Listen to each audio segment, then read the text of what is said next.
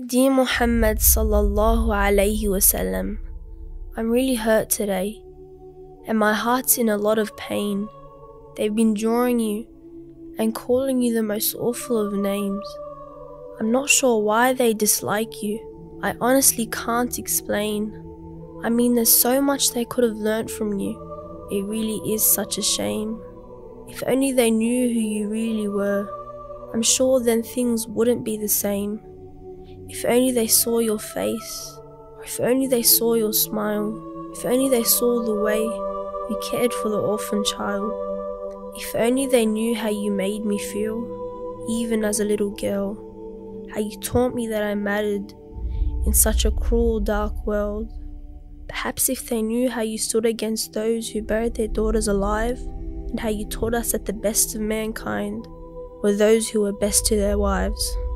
Perhaps if they read about your life and heard the same stories I was told, the way you showed mercy to the young and had respect for the old, the way you spoke with gentleness and how rarely you would scold, how you treated your family with love and all those ties you'd uphold, the way you taught us to be kind to our parents, especially our mother, or the way you taught us to treat others well and to serve one another, or maybe how you taught us we were all equal, regardless of our colour, or maybe if they heard of the way you made people feel in times they were down, how you made everyone feel special whenever you were around, or how you befriended the weak and sat with the poor, and how you taught us to never go to sleep if our neighbours were hungry next door, or how you cared for this world, its animals, its trees, and taught us to not waste water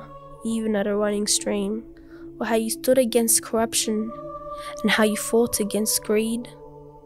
Perhaps maybe then they could see how much we're in need, or maybe if they read how it hurt you to see a bird panicking in distress as it came to you complaining, knowing full well you were a man who protects, for you were a man who stood against injustice and fought for the oppressed, yet a man who was still able to forgive those who had harmed him on the day of conquest.